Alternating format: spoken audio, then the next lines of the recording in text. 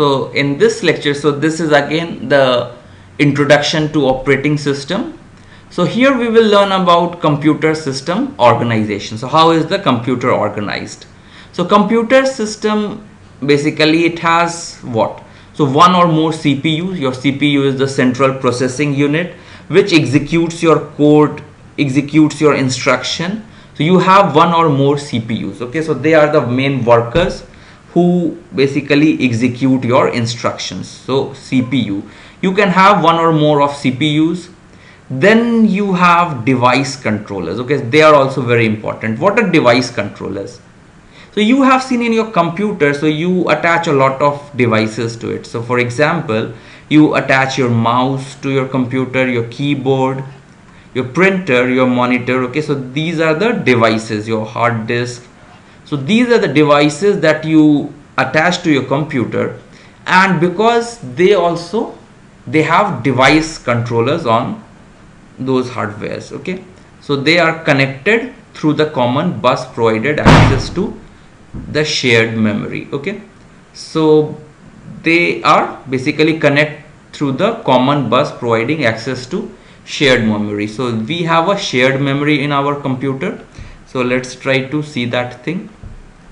So we have here a memory. Okay, so memory is shared. So memory is where you write which whatever is executed, whatever data you get from, let's say, your keyboard when you click something, mouse at some particular point. So all those things are noted and they give us some data. So they all through a common bus. Okay, they are all connected to the memory where they can store something, they can read something, and so on. So monitor through the graphics adapter, it is connected. So USB controller, through that you have your mouse, keyboard.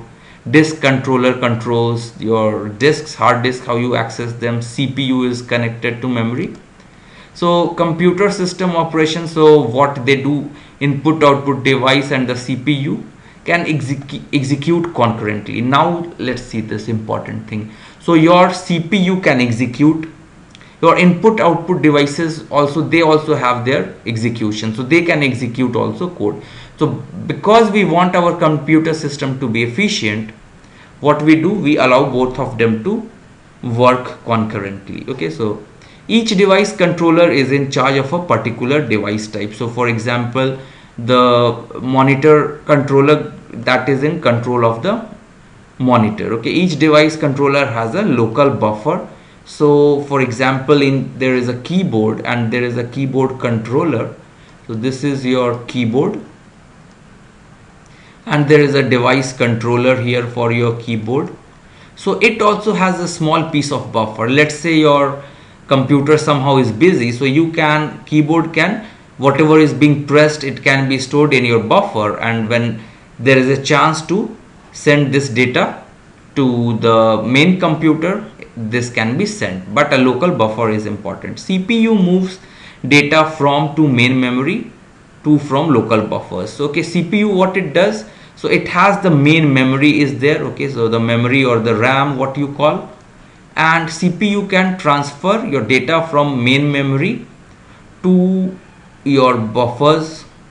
Okay, main memory to your buffers, okay, of the keyboard, of other devices, and it can also copy from those buffers to its main memory. So for example, I press, let's say, AIO, these three letters. So they will be first stored, might be stored in AIO, will be stored in the buffer. Then your CPU will copy these from this buffer to the memory. Input output is from the device to local buffer of the controller. Okay, so then what happens? So this one, in fact, what I was saying is this one is local buffers. Okay, so the CPU also has some buffers. Input output is from the device to local buffers of the controller. So input output is from the device. So these devices, so they put it into the local buffer of the controller, device controller. So now let's see how it is done. What I was talking about, if there is a buffer here, the input output device stores the key pressed in from the keyboard here. Now device controller, it has to send it to the CPU or the main computer. So what it does, So I have to inform you. Let's say you are not listening to me, I have to communicate somehow. So here we use interrupt. So all these devices, they use what is known as interrupt. So interrupt informs the computer or the CPU that okay, some data is ready, you need to copy it. So this is basically being done by the interrupt. So device controller informs CPU that it has finished its operation by causing an interrupt. So keyboard device controller, when it has some data in its local buffer, it will interrupt to the CPU saying that please copy whatever I have to give you. So now interrupt basically is very important. This is the way for communication. Okay, so what are the common functions of interrupt? So interrupt transfers control to the interrupt service routine. So basically, let's think that I am a person, or CPU is basically a person. Again, the human analogy. So that is a person, and your piece of codes are basically some tasks that needs to be done when some different kind of interrupts come. So interrupt transfers the control to the interrupt service routine. So these interrupt service routines are the things that you have to follow when you get some interrupt through the interrupt vector, which contains the address of all the service routines. So basically, I'm a person, CPU is a person, he might get different kind of interrupts. Okay, so he can get an interrupt from a keyboard, he can get an interrupt from printer, he can get interrupt from a mouse. Okay, so there many different kind of interrupts can come, and then what happens? The CPU has different service routines or different pieces of code that needs to be executed when particular interrupts come. So what does the CPU do? He will see which interrupt is there, then he will look into the interrupt vector and find which particular interrupt service routine he has to run. Interrupt architecture must save the address of the interrupted instruction. So what happens? Let's try to understand this word by word. Interrupt architecture must save the address of the interrupted instruction. So he will save that instruction's address, and then what happens when the CPU is trying to run the interrupt service routine of for some particular interrupt?